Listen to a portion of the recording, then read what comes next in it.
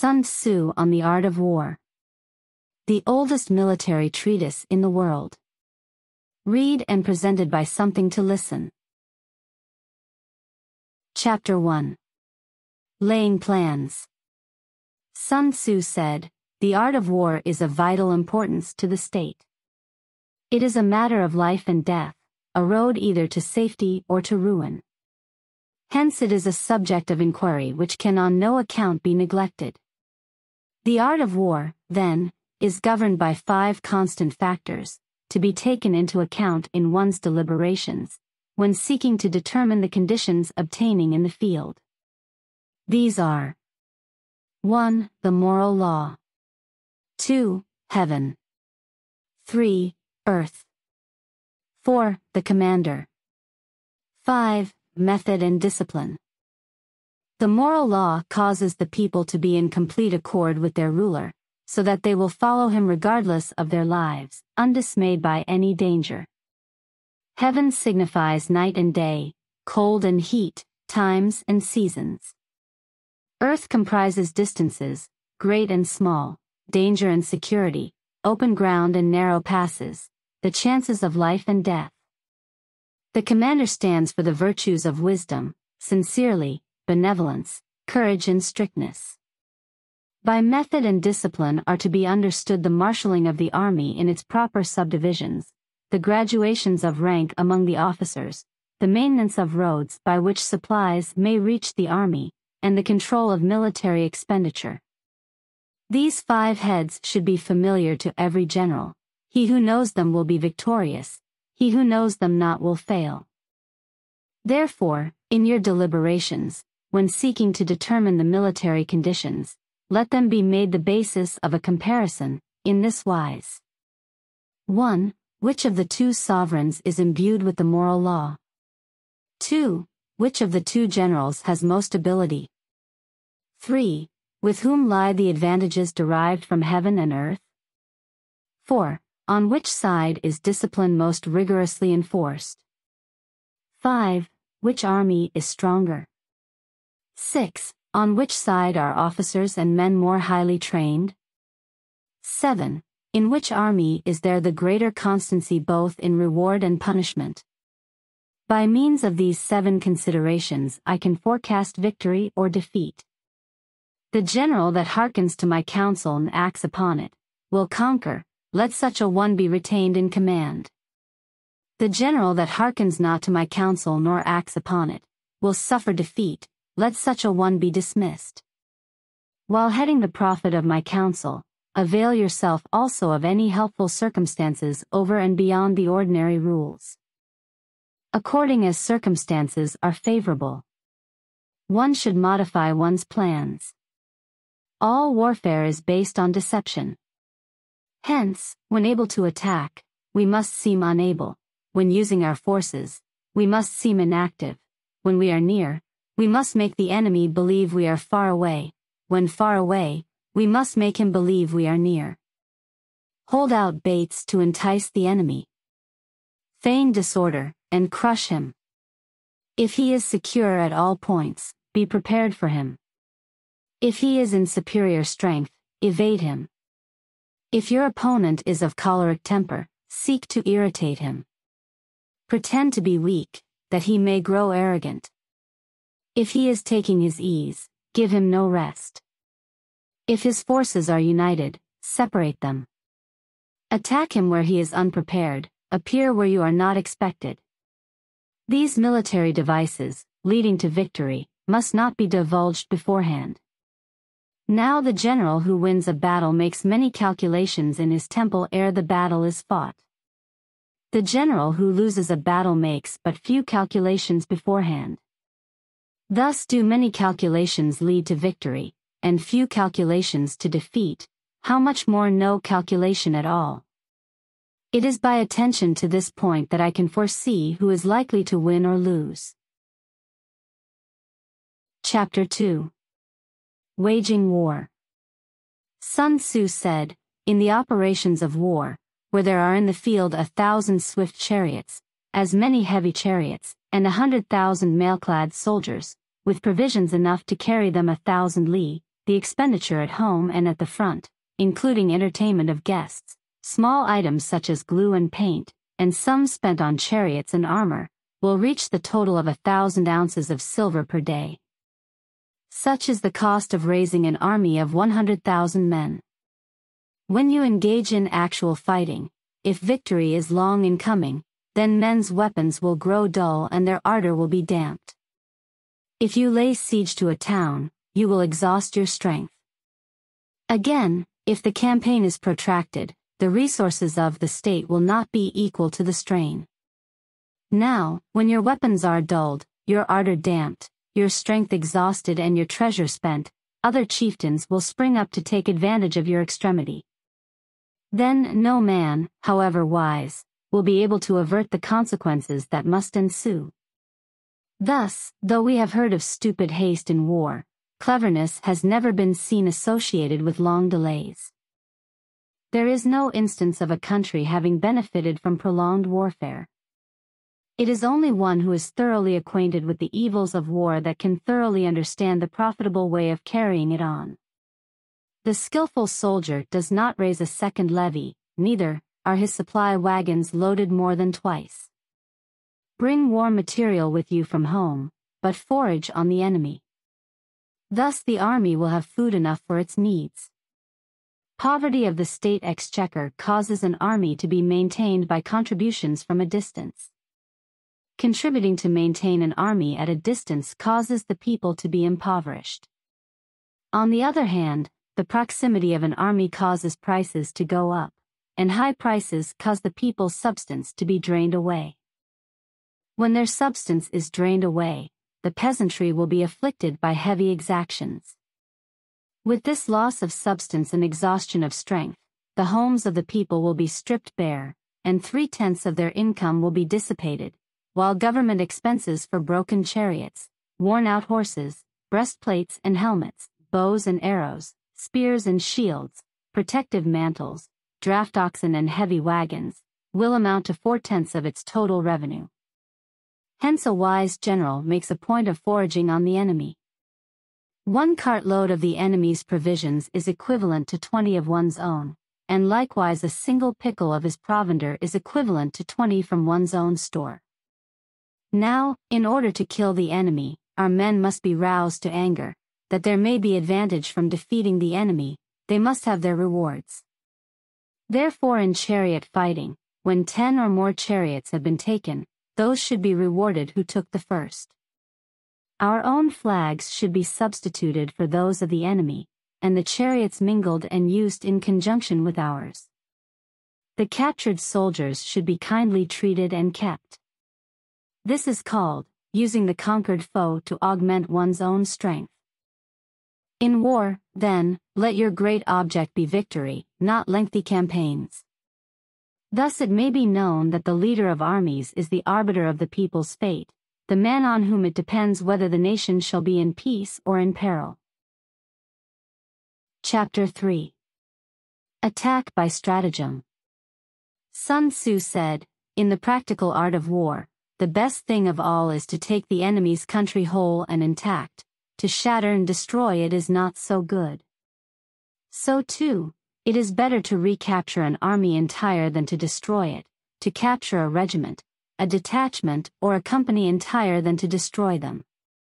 Hence to fight and conquer in all your battles is not supreme excellence. Supreme excellence consists in breaking the enemy's resistance without fighting. Thus the highest form of generalship is to balk the enemy's plans. The next best is to prevent the junction of the enemy's forces.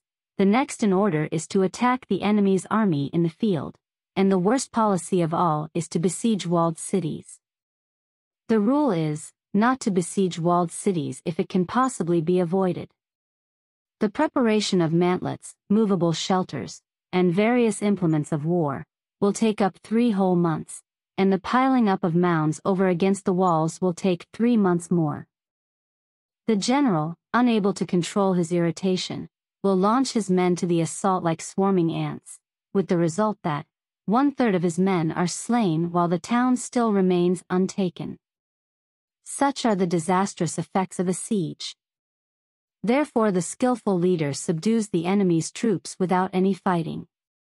He captures their cities without laying siege to them. He overthrows their kingdom without lengthy operations in the field. With his forces intact he will dispute the mastery of the empire, and thus, without losing a man, his triumph will be complete. This is the method of attacking by stratagem. It is the rule in war: if our forces are 10 to the enemy's 1, to surround him; if 5 to 1, to attack him; if twice as numerous, to divide our army into 2. If equally matched, we can offer battle; if slightly inferior in numbers, we can avoid the enemy; if quite unequal in every way, we can flee from him. Hence, though an obstinate fight may be made by a small force, in the end it must be captured by the larger force. Now the general is the bulwark of the state. If the bulwark is complete at all points, the state will be strong. If the bulwark is defective, the state will be weak. There are 3 ways in which a ruler can bring misfortune upon his army. 1. By commanding the army to advance or to retreat, being ignorant of the fact that it cannot obey. This is called hobbling the army. 2. By attempting to govern an army in the same way as he administers a kingdom, being ignorant of the conditions which obtain in an army. This causes restlessness in the soldiers' minds. 3. By employing the officers of his army without discrimination, through ignorance of the military principle of adaptation to circumstances. This shakes the confidence of the soldiers. But when the army is restless and distrustful, trouble is sure to come from the other feudal princes. This is simply bringing anarchy into the army, and flinging victory away. Thus we may know that there are 5 essentials for victory. 1. He will win who knows when to fight and when not to fight. 2. He will win who knows how to handle both superior and inferior forces. 3. He will win whose army is animated by the same spirit throughout all its ranks. 4. He will win who prepared himself, waits to take the enemy unprepared. 5. He will win who has military capacity and is not interfered with by the sovereign. Hence the saying, if you know the enemy and know yourself, you need not fear the result of 100 battles. If you know yourself but not the enemy, for every victory gained you will also suffer a defeat. If you know neither the enemy nor yourself, you will succumb in every battle. Chapter 4. Tactical Dispositions. Sun Tzu said, "The good fighters of old first put themselves beyond the possibility of defeat, and then waited for an opportunity of defeating the enemy." To secure ourselves against defeat lies in our own hands, but the opportunity of defeating the enemy is provided by the enemy himself. Thus the good fighter is able to secure himself against defeat, but cannot make certain of defeating the enemy. Hence the saying, one may know how to conquer without being able to do it. Security against defeat implies defensive tactics. Ability to defeat the enemy means taking the offensive. Standing on the defensive indicates insufficient strength. Attacking, a superabundance of strength. The general who is skilled in defense hides in the most secret recesses of the earth. He who is skilled in attack flashes forth from the topmost heights of heaven. Thus on the one hand we have ability to protect ourselves, on the other, a victory that is complete. To see victory only when it is within the ken of the common herd is not the acme of excellence. Neither is it the acme of excellence if you fight and conquer and the whole empire says, "Well done." To lift an autumn hair is no sign of great strength. To see the sun and moon is no sign of sharp sight. To hear the noise of thunder is no sign of a quick ear. What the ancients called a clever fighter is one who not only wins, but excels in winning with ease. Hence his victories bring him neither reputation for wisdom nor credit for courage. He wins his battles by making no mistakes. Making no mistakes is what establishes the certainty of victory, for it means conquering an enemy that is already defeated. Hence the skillful fighter puts himself into a position which makes defeat impossible, and does not miss the moment for defeating the enemy. Thus it is that in war the victorious strategist only seeks battle after the victory has been won, whereas he who is destined to defeat first fights and afterwards looks for victory.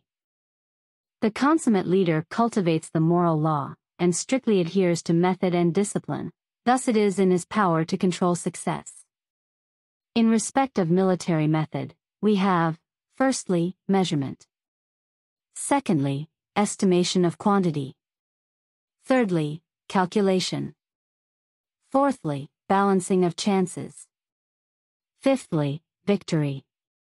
Measurement owes its existence to earth, estimation of quantity to measurement, calculation to estimation of quantity, balancing of chances to calculation, and victory to balancing of chances. A victorious army opposed to a routed one is as a pound's weight placed in the scale against a single grain. The onrush of a conquering force is like the bursting of pent-up waters into a chasm 1,000 fathoms deep. Chapter 5. Energy. Sun Tzu said, "The control of a large force is the same principle as the control of a few men. It is merely a question of dividing up their numbers." Fighting with a large army under your command is nowise different from fighting with a small one. It is merely a question of instituting signs and signals.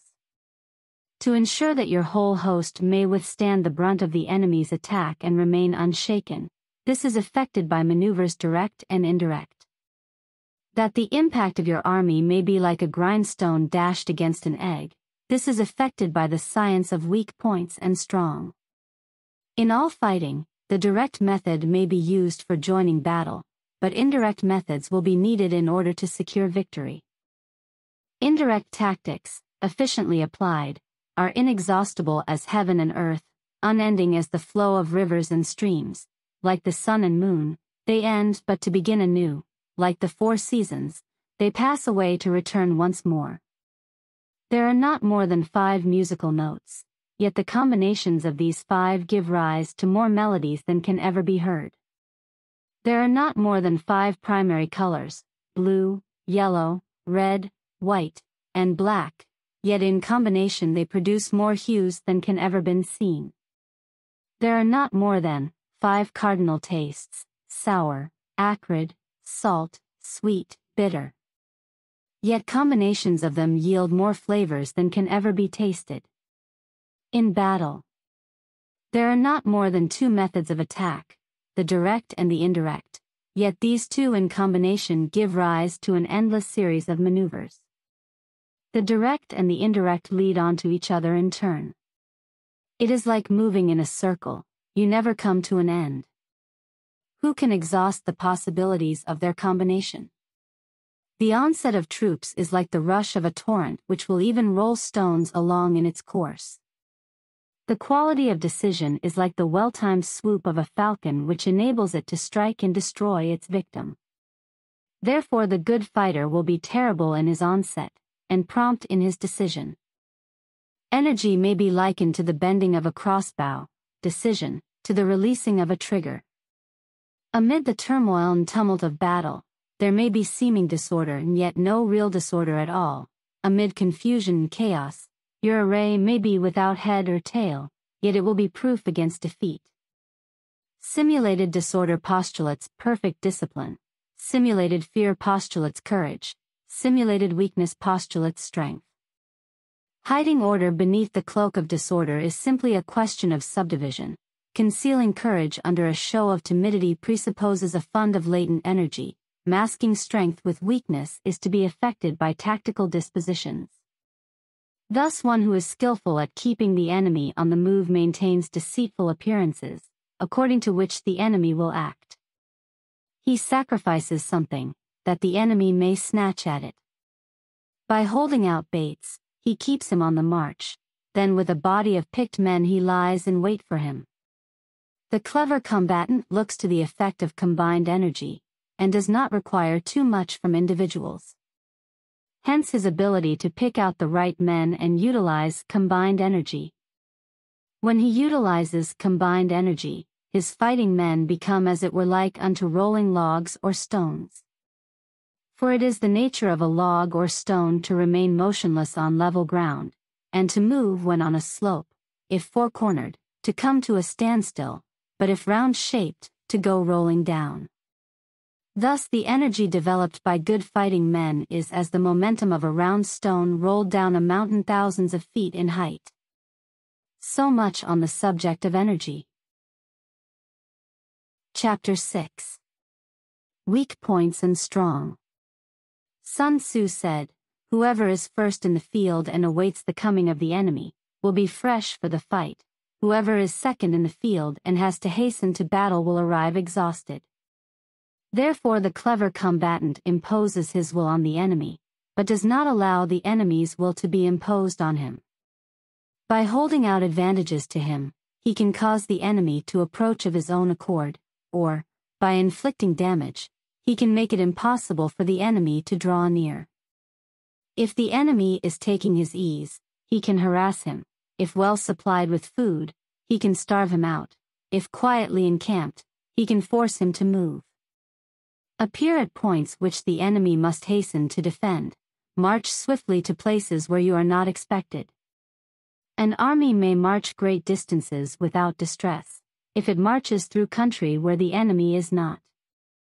You can be sure of succeeding in your attacks if you only attack places which are undefended. You can ensure the safety of your defense if you only hold positions that cannot be attacked. Hence that general is skillful in attack whose opponent does not know what to defend, and he is skillful in defense, whose opponent does not know what to attack. O divine art of subtlety and secrecy! Through you we learn to be invisible, through you inaudible, and hence we can hold the enemy's fate in our hands. You may advance and be absolutely irresistible, if you make for the enemy's weak points.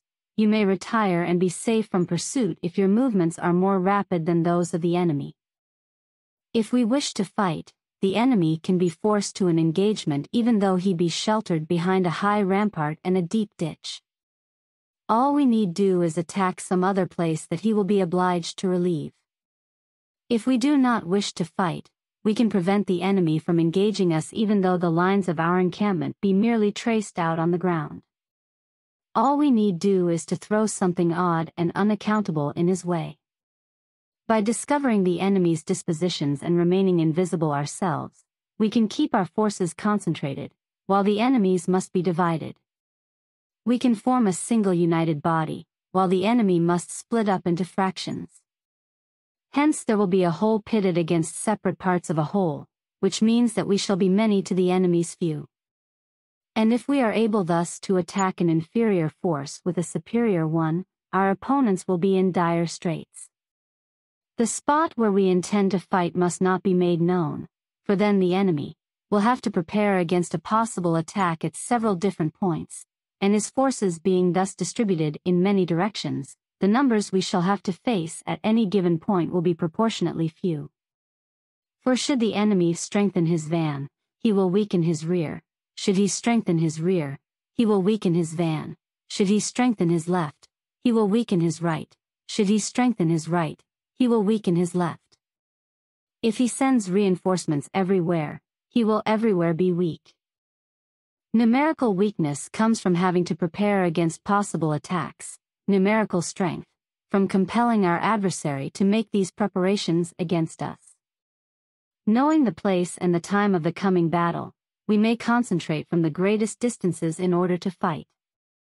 But if neither time nor place be known, then the left wing will be impotent to succor the right equally impotent to succor the left, the van unable to relieve the rear, or the rear to support the van.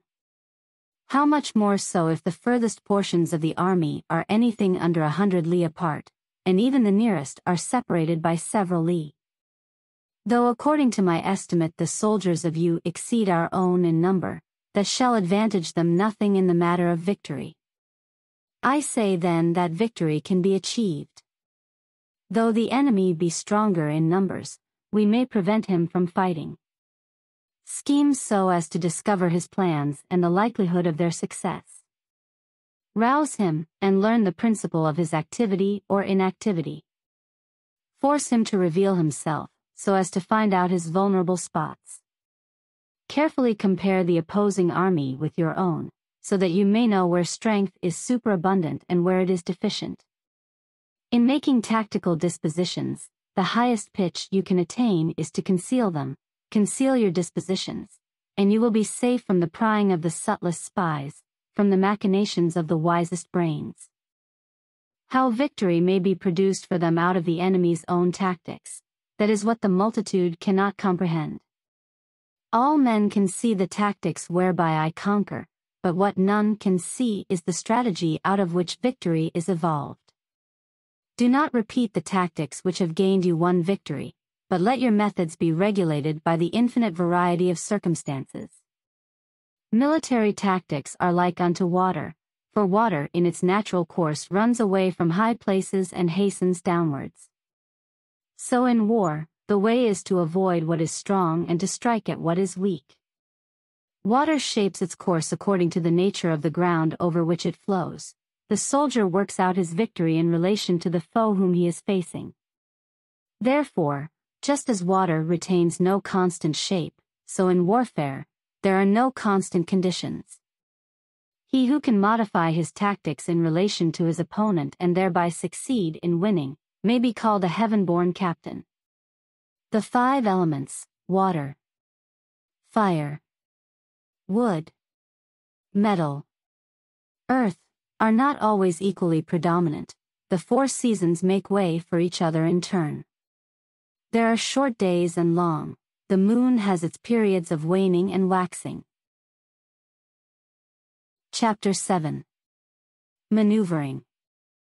Sun Tzu said, "In war, the general receives his commands from the sovereign. Having collected an army and concentrated his forces, he must blend and harmonize the different elements thereof before pitching his camp. After that, comes tactical maneuvering, than which there is nothing more difficult.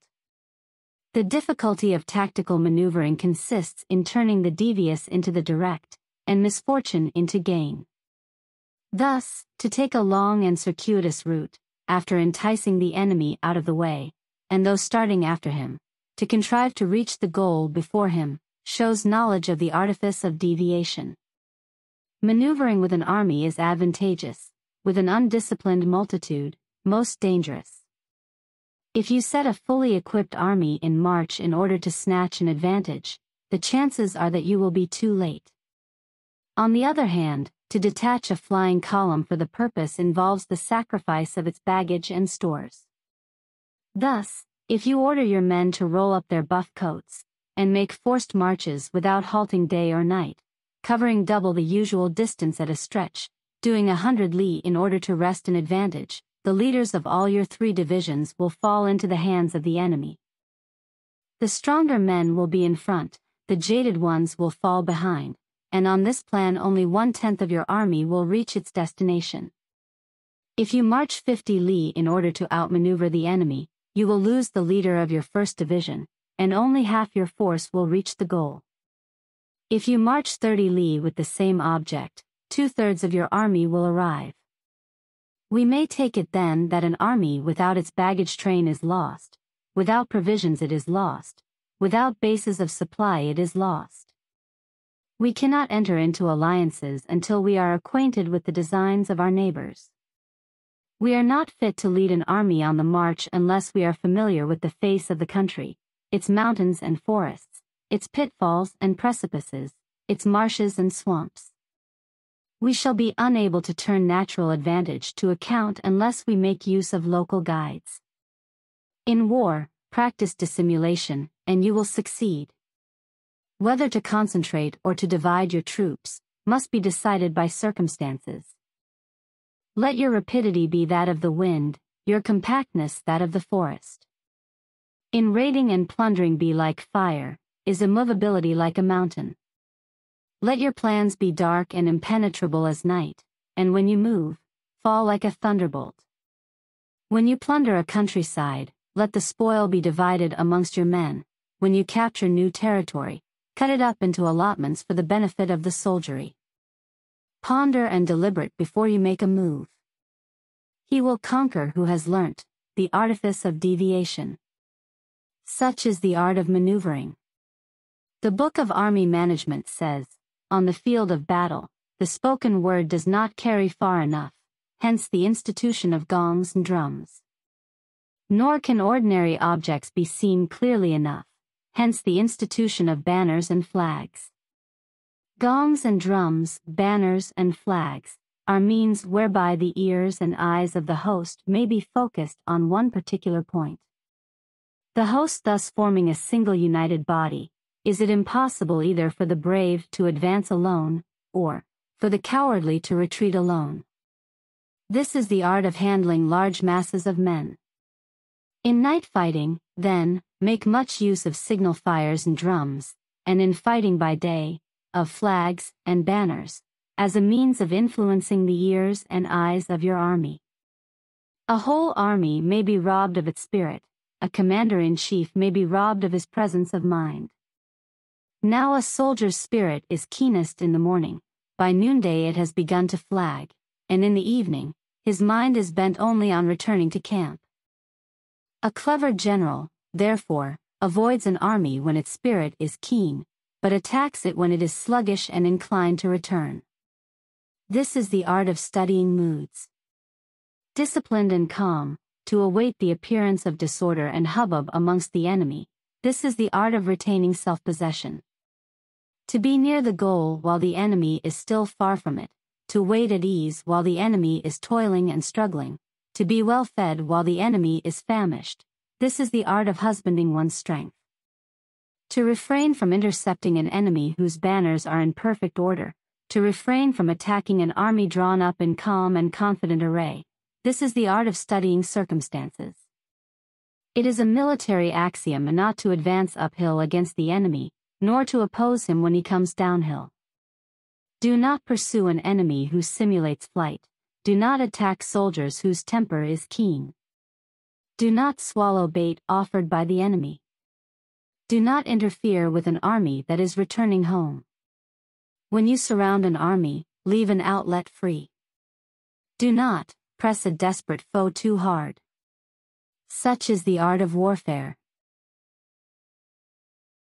Chapter 8. Variation in Tactics. Sun Tzu said, in war, the general receives his commands from the sovereign, collects his army and concentrates his forces. When in difficult country, do not encamp. In country where high roads intersect, join hands with your allies. Do not linger in dangerously isolated positions. In hemmed-in situations, you must resort to stratagem. In desperate position, you must fight. There are roads which must not be followed, armies which must be not attacked, towns which must be besieged, positions which must not be contested, commands of the sovereign which must not be obeyed. The general who thoroughly understands the advantages that accompany variation of tactics knows how to handle his troops. The general who does not understand these, may be well acquainted with the configuration of the country, yet he will not be able to turn his knowledge to practical account. So, the student of war who is unversed in the art of war of varying his plans, even though he be acquainted with the 5 advantages, will fail to make the best use of his men. Hence in the wise leader's plans, considerations of advantage and of disadvantage will be blended together. If our expectation of advantage be tempered in this way, we may succeed in accomplishing the essential part of our schemes. If, on the other hand, in the midst of difficulties we are always ready to seize an advantage, we may extricate ourselves from misfortune. Reduce the hostile chiefs by inflicting damage on them, and make trouble for them, and keep them constantly engaged, hold out specious allurements, and make them rush to any given point. The art of war teaches us to rely not on the likelihood of the enemy's not coming, but on our own readiness to receive him, not on the chance of his not attacking, but rather on the fact that we have made our position unassailable. There are 5 dangerous faults which may affect a general. 1. Recklessness, which leads to destruction. 2. Cowardice, which leads to capture. 3. A hasty temper, which can be provoked by insults. 4. A delicacy of honor which is sensitive to shame. 5. Over-solicitude for his men, which exposes him to worry and trouble. These are the 5 besetting sins of a general, ruinous to the conduct of war. When an army is overthrown and its leader slain, the cause will surely be found among these 5 dangerous faults. Let them be a subject of meditation. Chapter 9. The Army on the March. Sun Tzu said, "We come now to the question of encamping the army, and observing signs of the enemy. Pass quickly over mountains, and keep in the neighborhood of valleys. Camp in high places, facing the sun. Do not climb heights in order to fight." So much for mountain warfare. After crossing a river, you should get far away from it. When an invading force crosses a river in its onward march, do not advance to meet it in midstream. It will be best to let half the army get across, and then deliver your attack. If you are anxious to fight, you should not go to meet the invader near a river which he has to cross. Moor your craft higher up than the enemy, and facing the sun. Do not move upstream to meet the enemy. So much for river warfare. In crossing salt marshes, your sole concern should be to get over them quickly, without any delay. If forced to fight in a salt marsh, you should have water and grass near you, and get your back to a clump of trees. So much for operations in salt marshes. In dry, level country, take up an easily accessible position with rising ground to your right and on your rear, so that the danger may be in front, and safety lie behind. So much for campaigning in flat country. These are the 4 useful branches of military knowledge which enabled the Yellow Emperor to vanquish 4 several sovereigns. All armies prefer high ground to low and sunny places to dark. If you are careful of your men, and camp on hard ground, the army will be free from disease of every kind, and this will spell victory. When you come to a hill or a bank, occupy the sunny side, with the slope on your right rear. Thus you will at once act for the benefit of your soldiers and utilize the natural advantages of the ground. When, in consequence of heavy rains up country, a river which you wish to ford is swollen and flecked with foam, you must wait until it subsides. Country in which there are precipitous cliffs with torrents running between, deep natural hollows, confined places, tangled thickets, quagmires and crevasses, should be left with all possible speed and not approached. While we keep away from such places, we should get the enemy to approach them. While we face them, we should let the enemy have them on his rear. If in the neighborhood of your camp there should be any hilly country, ponds surrounded by aquatic grass, hollow basins filled with reeds, or woods, with thick undergrowth, they must be carefully routed out and searched, for these are places where men in ambush or insidious spies are likely to be lurking.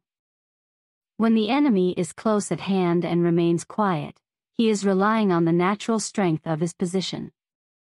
When he keeps aloof and tries to provoke a battle, he is anxious for the other side to advance. If his place of encampment is easy of access, he is tendering a bait. Movement amongst the trees of a forest shows that the enemy is advancing. The appearance of a number of screens in the midst of thick grass means that the enemy wants to make us suspicious. The rising of birds in their flight is the sign of an ambuscade. Startled beasts indicate that a sudden attack is coming. When there is dust rising in a high column, it is the sign of chariots advancing. When the dust is low, but spread over a wide area, it betokens the approach of infantry. When it branches out in different directions, it shows that parties have been sent to collect firewood. A few clouds of dust moving to and fro signify that the army is encamping. Humble words and increased preparations are signs that the enemy is about to advance. Violent language and driving forward as if to the attack are signs that he will retreat. When the light chariots come out first and take up a position on the wings, it is a sign that the enemy is forming for battle. Peace proposals unaccompanied by a sworn covenant indicate a plot. When there is much running about and the soldiers fall into rank, it means that the critical moment has come. When some are seen advancing and some retreating, it is a lure. When the soldiers stand leaning on their spears, they are faint from want of food. If those who are sent to draw water begin by drinking themselves, the army is suffering from thirst. If the enemy sees an advantage to be gained and makes no effort to secure it, the soldiers are exhausted. If birds gather on any spot, it is unoccupied. Clamor by night betokens nervousness.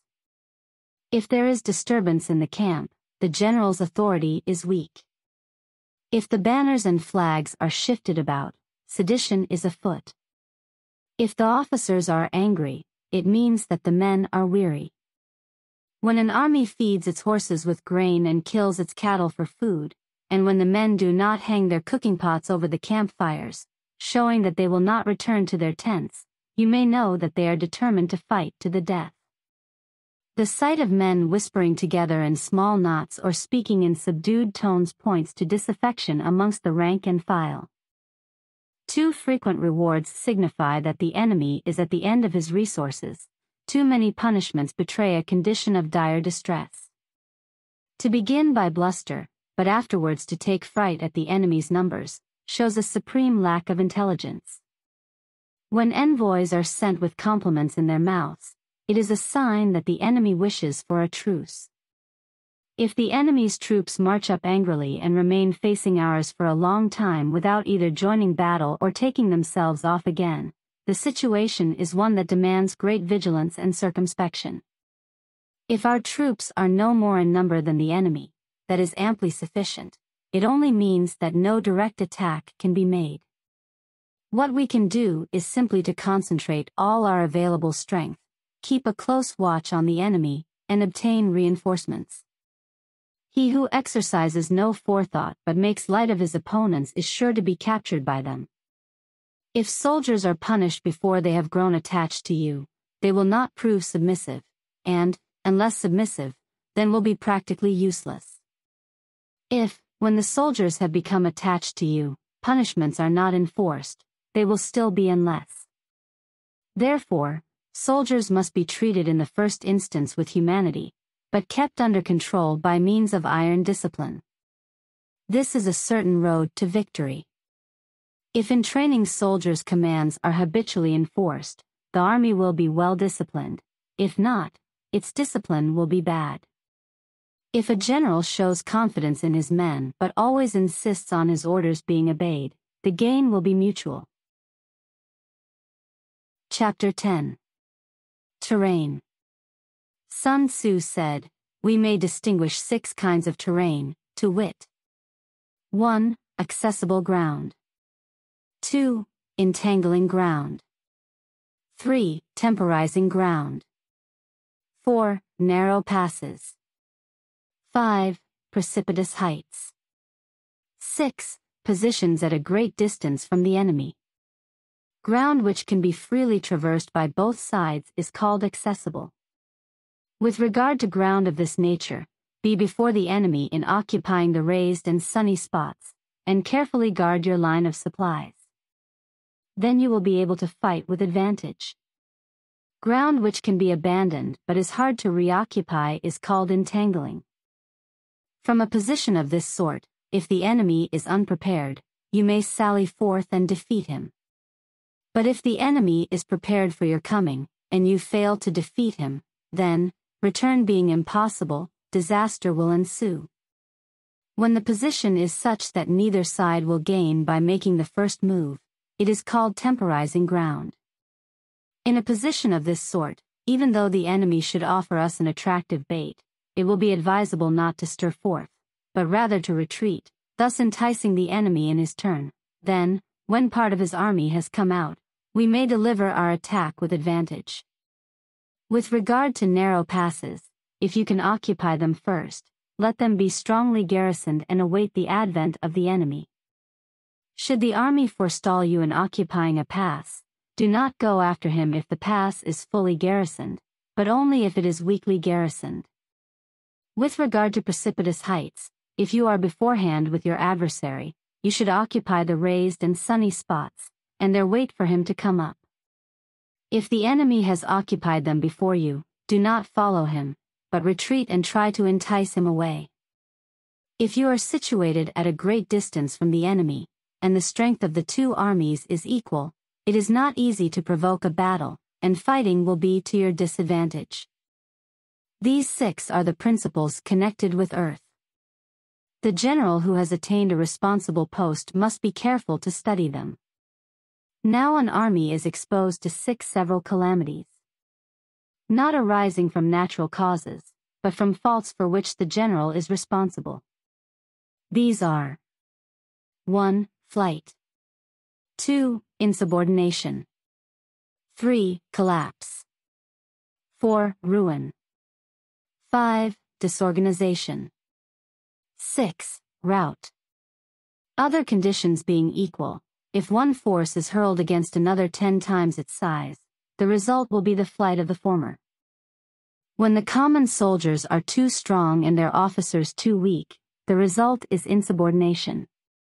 When the officers are too strong and the common soldiers too weak, the result is collapse. When the higher officers are angry and insubordinate, and on meeting the enemy give battle on their own account from a feeling of resentment, before the commander-in-chief can tell whether or no he is in a position to fight, the result is ruin. When the general is weak and without authority, when his orders are not clear and distinct, when there are no fixed duties assigned to officers and men, and the ranks are formed in a slovenly haphazard manner, the result is utter disorganization. When a general, unable to estimate the enemy's strength, allows an inferior force to engage a larger one, or hurls a weak detachment against a powerful one, and neglects to place picked soldiers in the front rank, the result must be rout. These are 6 ways of courting defeat, which must be carefully noted by the general who has attained a responsible post. The natural formation of the country is the soldier's best ally, but a power of estimating the adversary, of controlling the forces of victory, and of shrewdly calculating difficulties, dangers, and distances, constitutes the test of a great general. He who knows these things, and in fighting puts his knowledge into practice, will win his battles. He who knows them not, nor practices them, will surely be defeated. If fighting is sure to result in victory, then you must fight, even though the ruler forbid it. If fighting will not result in victory, then you must not fight even at the ruler's bidding. The general who advances without coveting fame and retreats without fearing disgrace, whose only thought is to protect his country and do good service for his sovereign, is the jewel of the kingdom. Regard your soldiers as your children, and they will follow you into the deepest valleys. Look upon them as your own beloved sons, and they will stand by you even unto death. If, however, you are indulgent, but unable to make your authority felt, kind-hearted, but unable to enforce your commands, and incapable, moreover, of quelling disorder, then your soldiers must be likened to spoiled children. They are useless for any practical purpose. If we know that our own men are in a condition to attack, but are unaware that the enemy is not open to attack, we have gone only halfway towards victory. If we know that the enemy is open to attack, but are unaware that our own men are not in a condition to attack, we have gone only halfway towards victory.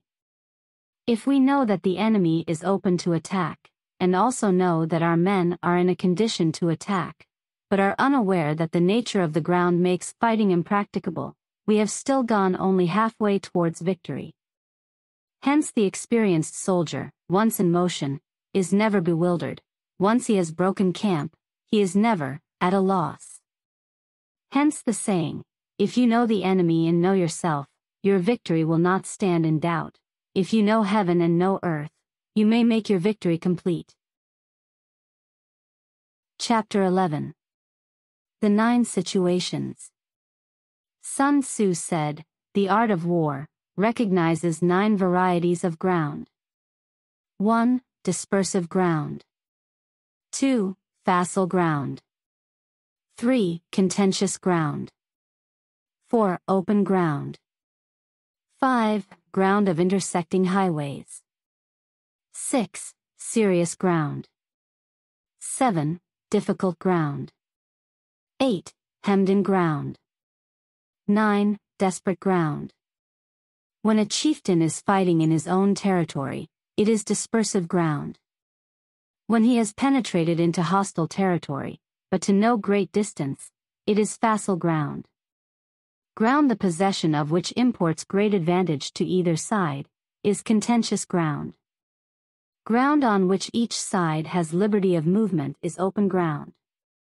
Ground, which forms the key to 3 contiguous states, so that he who occupies it first has most of the empire at his command, is a ground of intersecting highways. When an army has penetrated into the heart of a hostile country, leaving a number of fortified cities in its rear, it is serious ground. Mountain forests, rugged steeps, marshes and fens, all country that is hard to traverse, this is difficult ground. Ground, which is reached through narrow gorges, and from which we can only retire by tortuous paths so that a small number of the enemy would suffice to crush a large body of our men, this is hemmed-in ground. Ground on which we can only be saved from destruction by fighting without delay, is desperate ground. On dispersive ground, therefore, fight not. On facile ground, halt not. On contentious ground, attack not. On open ground, do not try to block the enemy's way. On the ground of intersecting highways, join hands with your allies. On serious ground, gather and plunder. In difficult ground, keep steadily on the march. On hemmed-in ground, resort to stratagem. On desperate ground, fight. Those who were called skillful leaders of old knew how to drive a wedge between the enemy's front and rear, to prevent cooperation between his large and small divisions, to hinder the good troops from rescuing the bad, the officers from rallying their men. When the enemy's men were united, they managed to keep them in disorder. When it was to their advantage, they made a forward move. When otherwise, they stopped still. If asked how to cope with a great host of the enemy in orderly array and on the point of marching to the attack, I should say, begin by seizing something which your opponent holds dear, then he will be amenable to your will. Rapidity is the essence of war. Take advantage of the enemy's unreadiness, make your way by unexpected routes, and attack unguarded spots. The following are the principles to be observed by an invading force. The further you penetrate into a country, the greater will be the solidarity of your troops, and thus the defenders will not prevail against you. Make forays in fertile country in order to supply your army with food. Carefully study the well-being of your men, and do not overtax them. Concentrate your energy and hoard your strength. Keep your army continually on the move, and devise unfathomable plans. Throw your soldiers into positions whence there is no escape, and they will prefer death to flight. If they will face death, there is nothing they may not achieve. Officers and men alike will put forth their uttermost strength. Soldiers when in desperate straits lose the sense of fear. If there is no place of refuge, they will stand firm. If they are in hostile country, they will show a stubborn front. If there is no help for it, they will fight hard. Thus, without waiting to be marshaled, the soldiers will be constantly on the qui-vive. Without waiting to be asked, they will do your will. Without restrictions, they will be faithful. Without giving orders, they can be trusted. Prohibit the taking of omens, and do away with superstitious doubts. Then, until death itself comes, no calamity need be feared. If our soldiers are not overburdened with money, it is not because they have a distaste for riches. If their lives are not unduly long, it is not because they are disinclined to longevity. On the day they are ordered out to battle, your soldiers may weep, those sitting up bedewing their garments, and those lying down letting the tears run down their cheeks. But let them once be brought to bay, and they will display the courage of a Chu or a K. The skillful tactician may be likened to the Shuaijian. Now the Shuaijian is a snake that is found in the Chung Mountains. Strike at its head, and you will be attacked by its tail. Strike at its tail, and you will be attacked by its head. strike at its middle, and you will be attacked by head and tail both.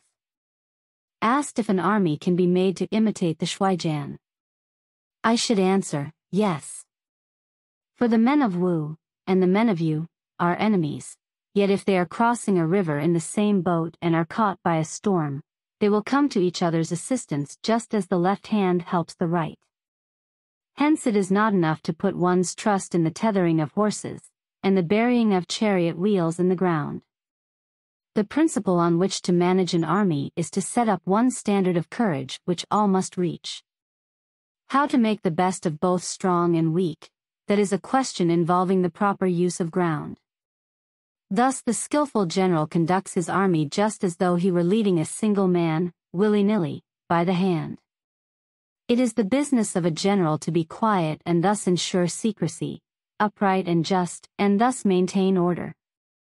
He must be able to mystify his officers and men by false reports and appearances, and thus keep them in total ignorance. By altering his arrangements and changing his plans, he keeps the enemy without definite knowledge. By shifting his camp and taking circuitous routes, he prevents the enemy from anticipating his purpose. At the critical moment, the leader of an army acts like one who has climbed up a height and then kicks away the ladder behind him.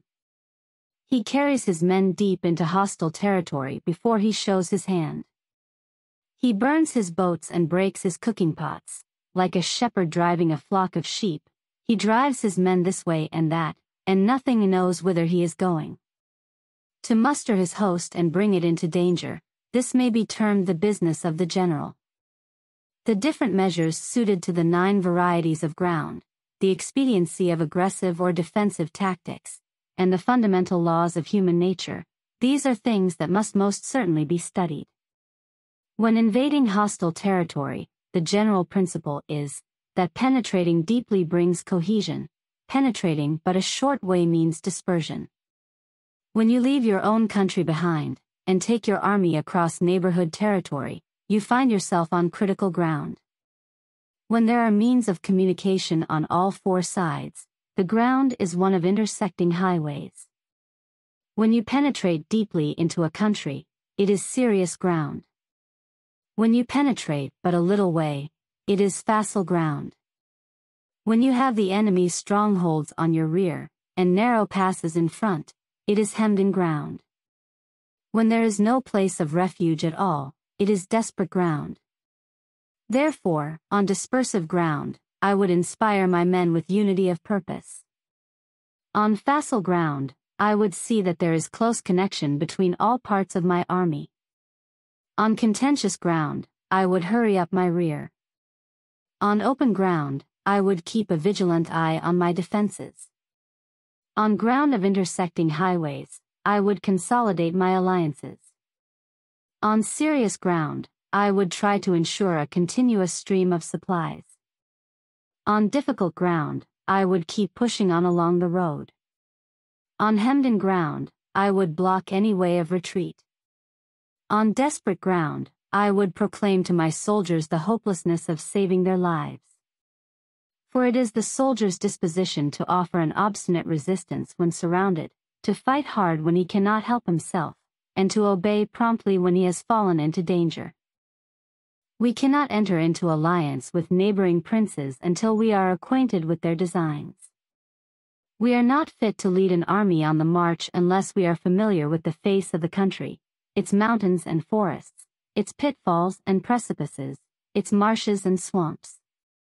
We shall be unable to turn natural advantages to account unless we make use of local guides.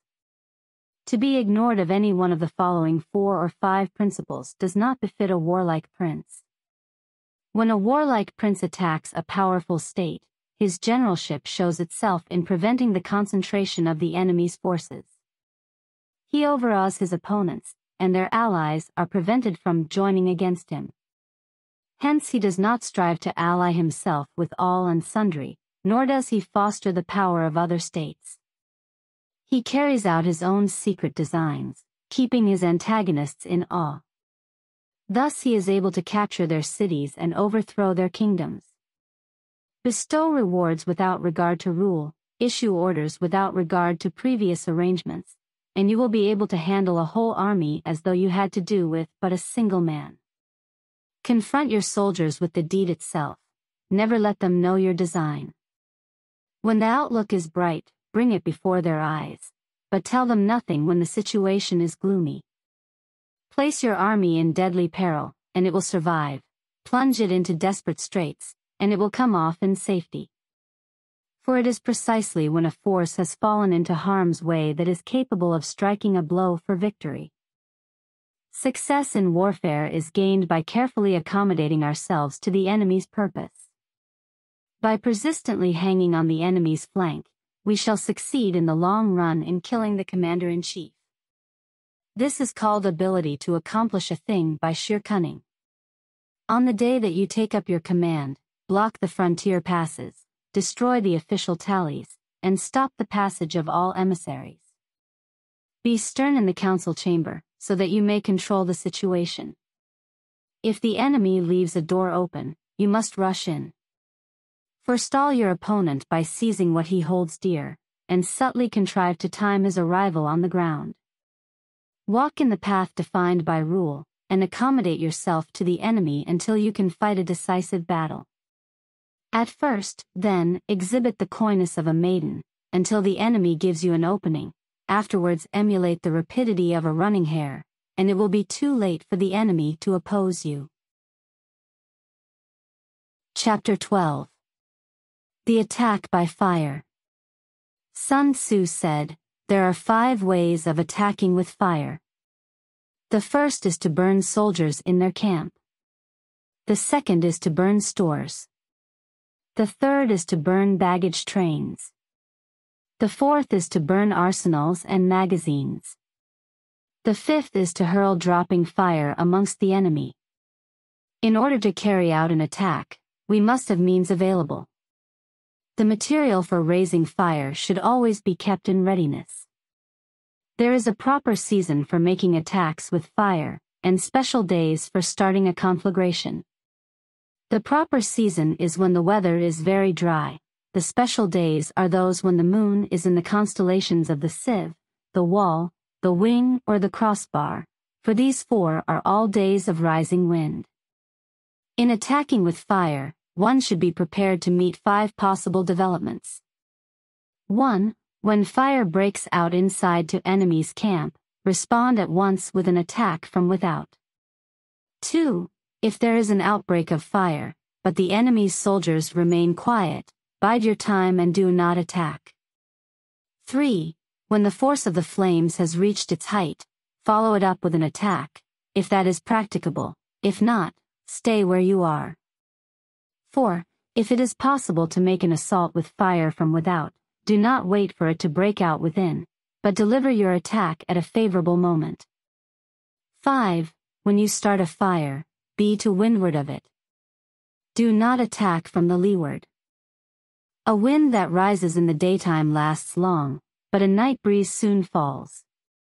In every army, the 5 developments connected with fire must be known, the movements of the stars calculated, and a watch kept for the proper days. Hence those who use fire as an aid to the attack show intelligence, those who use water as an aid to the attack gain an accession of strength. By means of water, an enemy may be intercepted, but not robbed of all his belongings. Unhappy is the fate of one who tries to win his battles and succeed in his attacks without cultivating the spirit of enterprise, for the result is waste of time and general stagnation. Hence the saying, the enlightened ruler lays his plans well ahead, the good general cultivates his resources. Move not, unless you see an advantage. Use not your troops unless there is something to be gained. Fight not unless the position is critical. No ruler should put troops into the field merely to gratify his own spleen. No general should fight a battle simply out of pique.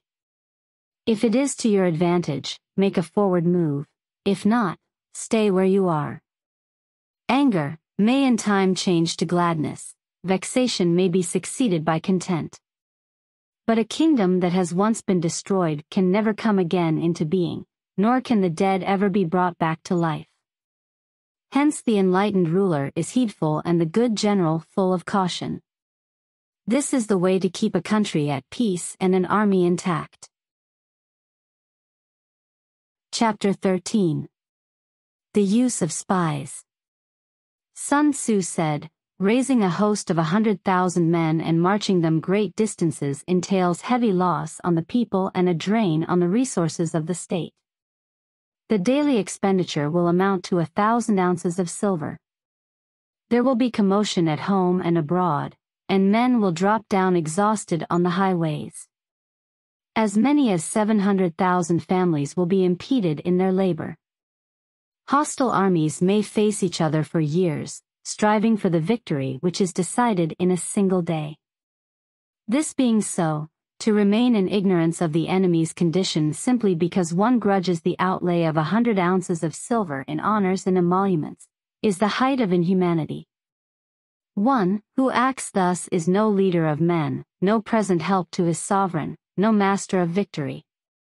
Thus, what enables the wise sovereign and the good general to strike and conquer, and achieve things beyond the reach of ordinary men, is foreknowledge. Now, this foreknowledge cannot be elicited from spirits, it cannot be obtained inductively from experience, nor by any deductive calculation. Knowledge of the enemy's dispositions can only be obtained from other men. Hence the use of spies, of whom there are 5 classes. 1. Local spies. 2. Inward spies. 3. Converted spies. 4. Doomed spies. 5. Surviving spies. When these 5 kinds of spy are all at work, none can discover the secret system. This is called divine manipulation of the threads. It is the sovereign's most precious faculty. Having local spies means employing the services of the inhabitants of a district. Having inward spies, making use of officials of the enemy. Having converted spies, getting hold of the enemy's spies and using them for our own purposes. Having doomed spies, doing certain things openly for purposes of deception, and allowing our spies to know of them and report them to the enemy. Surviving spies, finally, are those who bring back news from the enemy's camp. Hence it is that which none in the whole army are more intimate relations to be maintained than with spies. None should be more liberally rewarded. In no other business should greater secrecy be preserved. Spies cannot be usefully employed without a certain intuitive sagacity. They cannot be properly managed without benevolence and straightforwardness. Without subtle ingenuity of mind, one cannot make certain of the truth of their reports. Be subtle. Be subtle. And use your spies for every kind of business. If a secret piece of news is divulged by a spy before the time is ripe, he must be put to death together with the man to whom the secret was told. Whether the object be to crush an army, to storm a city, or to assassinate an individual, it is always necessary to begin by finding out the names of the attendants, the aides-de-camp, and doorkeepers and sentries of the general in command. Our spies must be commissioned to ascertain these. The enemy's spies who have come to spy on us must be sought out, tempted with bribes, led away and comfortably housed. Thus they will become converted spies and available for our service. It is through the information brought by the converted spy that we are able to acquire and employ local and inward spies.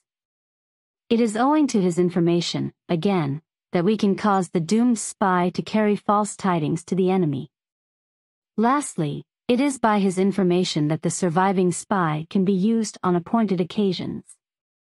The end and aim of spying in all its 5 varieties is knowledge of the enemy, and this knowledge can only be derived, in the first instance, from the converted spy. Hence it is essential that the converted spy be treated with the utmost liberality. Of old, the rise of the Yin dynasty was due to Ai Chi, who had served under the Xia. Likewise, the rise of the Zhou dynasty was due to Lu Ye, who had served under the Yin.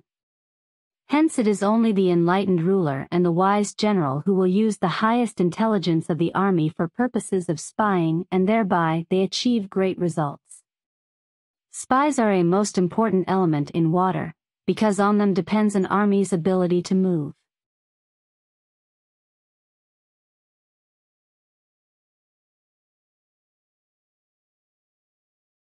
Please like and subscribe to our channel, and click the bell icon to get video updates.